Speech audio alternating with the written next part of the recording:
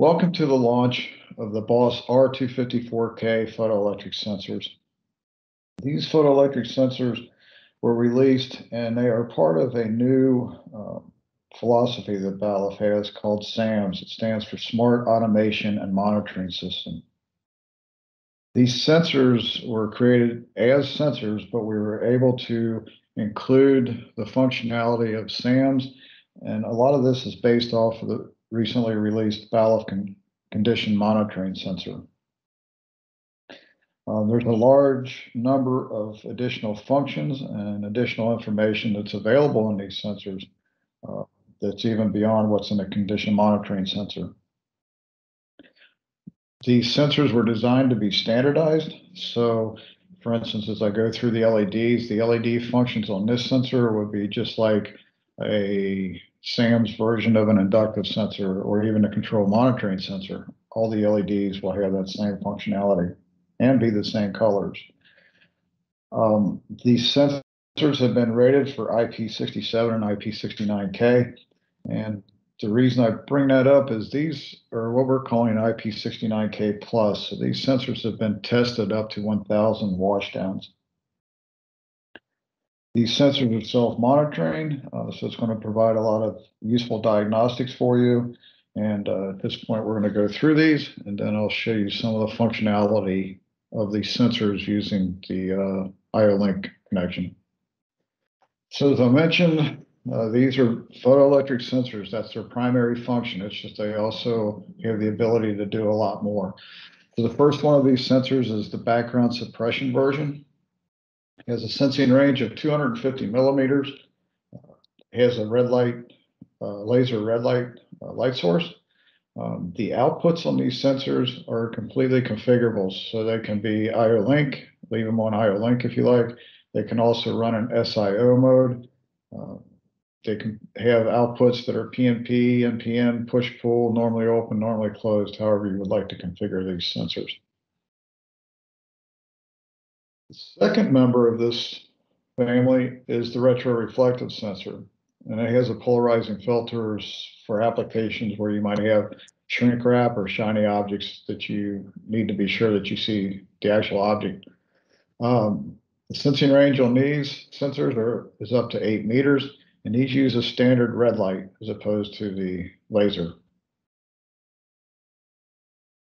As I mentioned, the LEDs on here, on these sensors and on all SAMS products are going to be consistent. So in this case, there's 2 LEDs. The first one closest to the sensor face can be green. Static means that it's ready. If the green LED is flashing, that means you have IO-Link communication. If it turns red, then you have a failure. The second LED has a lot of features to it, including some diagnostics, some red diagnostics if there's a failure. If maintenance is required, there's a blue LED, or the LED will be static blue. If there's overloads, it will flash orange. In addition, it has the ability to do a ping. So if you have a machine set up and there's a number of sensors on that machine and you want to find a particular one, you can, through IO-Link, you can ping that sensor. So that blue LED will start flashing, and you can configure that flashing duration to be up to 30 minutes.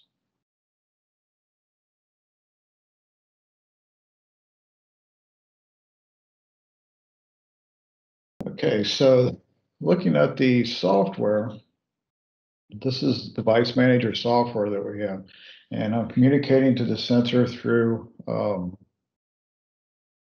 the USB master. So one of the first tabs that I wanted to go through was identification. So this is going to give you all the information about the sensor, hardware revision, firmware version, and so forth. But a couple of the interesting things that you can do is you can actually come in here and put in specific tag names if you like. So I could say this is on conveyor 1. Its function is pusher 23 extended, and you can even put down a location if you want to. Again, here's that device discovery. So if I wanted to try to find that particular sensor, I could hit start ping and that LED would start flashing.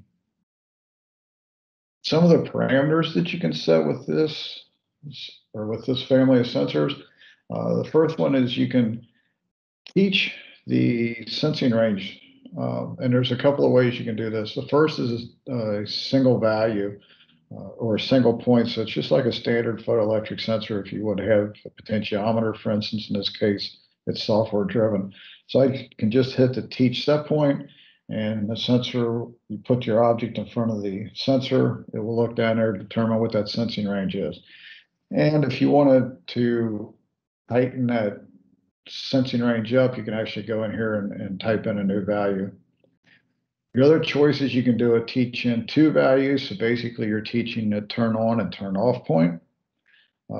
Another way that you can teach the sensor is what we call dynamic. So if you had a conveyor system set up, you could actually have product going by, start the dynamic teach, let it run for a certain period of time as product continues to go by, and then hit teach stop, and the sensor will configure itself for those objects.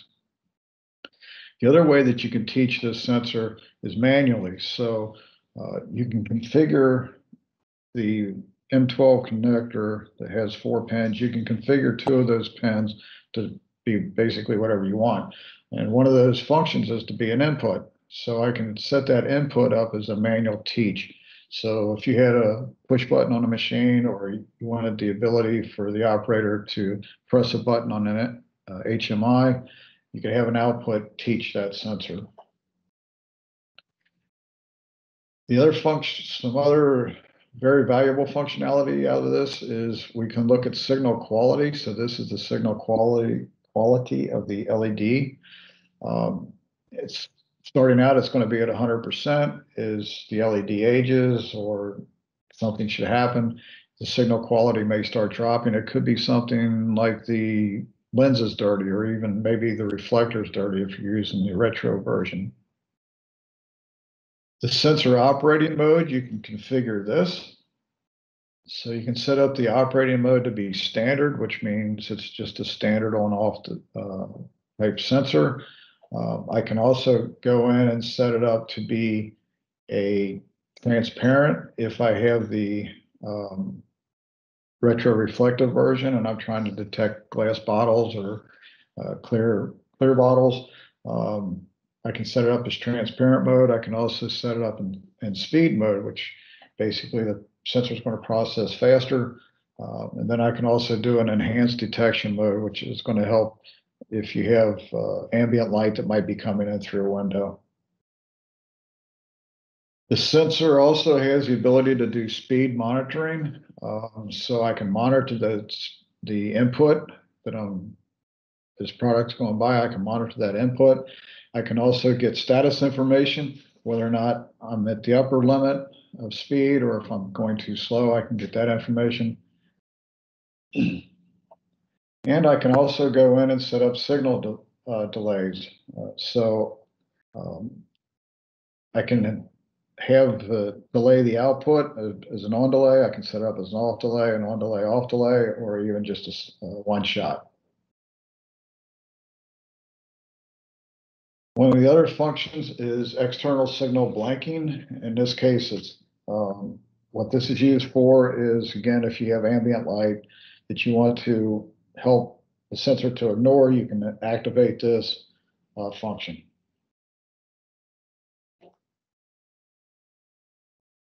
One of the really advanced features, I think, that's in this sensor is the fact that it has logic blocks.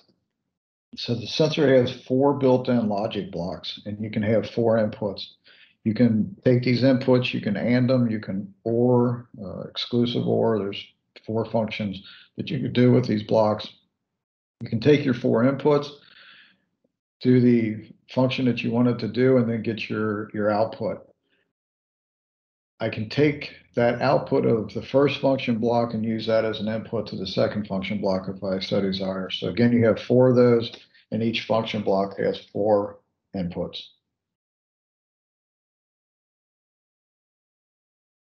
The sensor is constantly monitoring itself like all of the SAMS sensors do. So in this case, the device status is okay. If there was an issue with say the LED power starting to drop or over temperature, or vibration and so forth, it would come up and tell you that the device is not okay, that it may need some maintenance or so forth.